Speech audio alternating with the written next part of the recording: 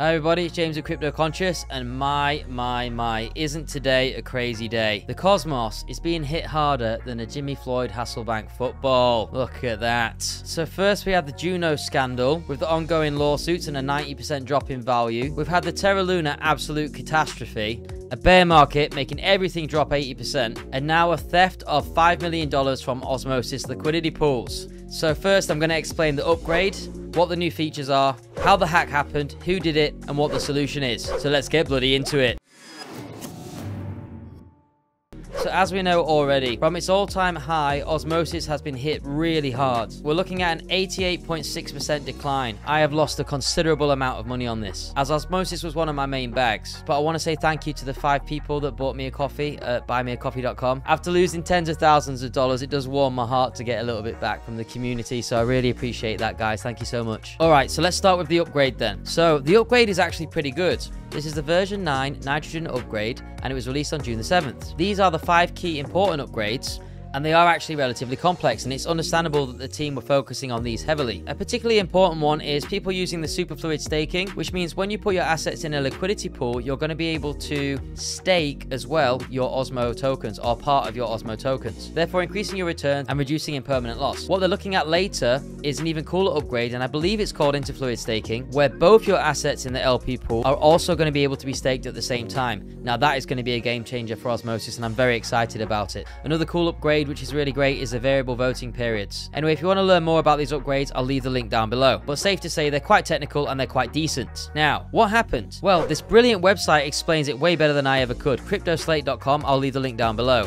So this bug was originally pointed out in a Reddit thread, can you believe? Gotta love bloody Reddit, haven't you? It's been my baby for years. It's even more of my baby now. Now I'm a moderator for the Cosmos Airdrops page. I'm also an admin for the Cosmos page on Facebook. There's 2 groups, mine is the spam-free one. So firstly, it's claimed the exploiter stole 9 million in liquidity, but I think it appears to be more like 5 million based on other accounts. And this was done through the USDC Osmo pool. Pool 2. So basically, before you put your tokens in that pool, you convert them to GAM tokens. Now, if you don't put that GAM in the pool and you convert it back, the value of the tokens was increased by 50%. So it was a minor math calculation error that occurred during the upgrade. So if you keep putting your tokens in and taking them out and putting them in and taking them out and putting them in and taking them out, it is literally an unlimited free money glitch. Of course, until all liquidity is taken from the pools. As it says here, most of the proceeds were swapped for Atom and transferred to a wallet that contains 9 million worth of Atom. Then it was sent out to other wallets and of course tracked, because the blockchain is immutable. Everybody can see every transaction on it. And 4 attackers have over 95% of the share. Now this is where it gets absolutely bloody sad when we look at the who. Firestake comes forth. Now, Firestake Validator have been a popular validator on the Cosmos for some time with nearly 2,000 followers, and they do delegations for all of these assets.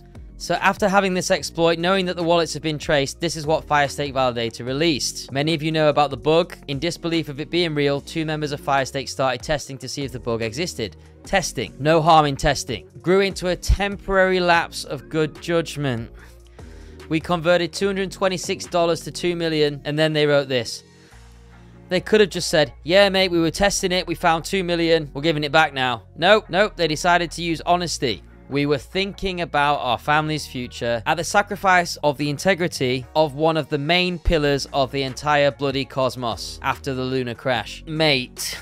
Yeah, they're going to return the funds. Yes, they're working with Osmosis. As you can imagine, the backlash has been quite intense. Just have a look at these comments. This does also extend to Twitter, with many other validators clearly very angry. This is because validators are trusted on the platform. They are there to process transactions and uphold the safety and integrity of the entire system.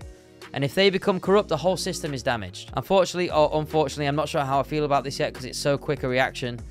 They're going to be transferring their validator ownership to Kadabra Moon. They're no longer going to operate in the Cosmos ecosystem. Really, to be honest, it's a sad story all around. So let's look at what Osmosis are doing to try and fix the situation. So if you go to the Osmosis website, it tells you the chain is halted due to technical issues during the recent update.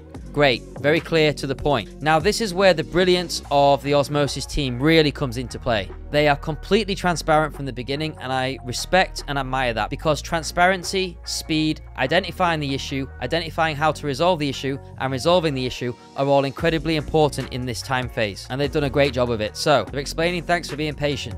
They explain why transparency is important. They explained that all funds will be recovered. They haven't said they're going to reverse the transactions, but it looks like they might be taking a legal route to recover all of these funds.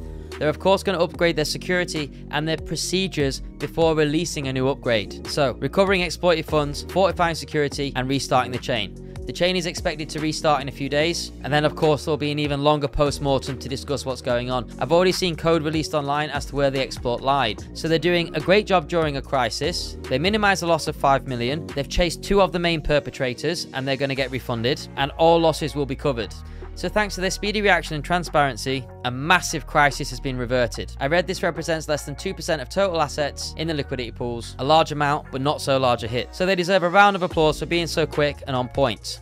As I said, my bags have already been hit harder than a Jimmy Floyd Hasselbank football. So what's a little bit more exit liquidity? I'll probably double my bag after this. I'm looking forward to interfluid staking, and I think the team has done an excellent job. The third inning is happening, so the rate of inflation is about to be reduced, and I have high hopes and expectations for the future. Osmosis has one of the best and cleanest user interfaces in the market. Like I said, the entire cosmos is getting crushed now, including our babies. Atom, Juno, and Osmo are all down. But like I said, I'm not going anywhere. Alright, that's it from me. A very quick update today.